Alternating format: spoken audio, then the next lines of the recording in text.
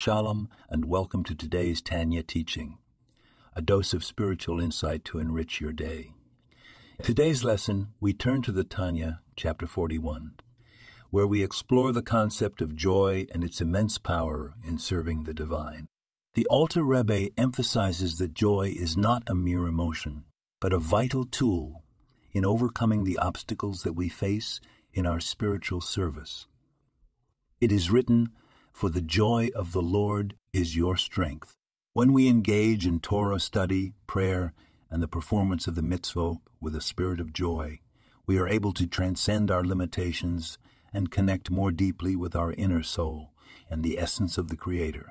This teaching is profoundly applicable in our daily lives. Everyone encounters challenges and periods of struggle. It's easy to become entangled in feelings of sadness or frustration.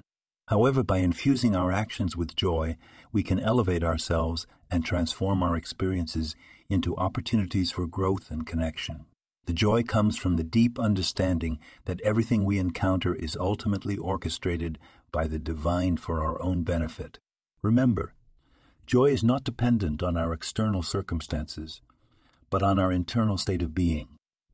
By choosing joy, we harness the energy to break through barriers and bring light into the darkest of places. As we go about our day, let us embrace the power of joy in our service to Hashem, and let that joy strengthen and invigorate every aspect of our lives. Thank you for joining. May your day be filled with learning, growth, and boundless joy. This podcast was produced and sponsored by Daniel Oronoff.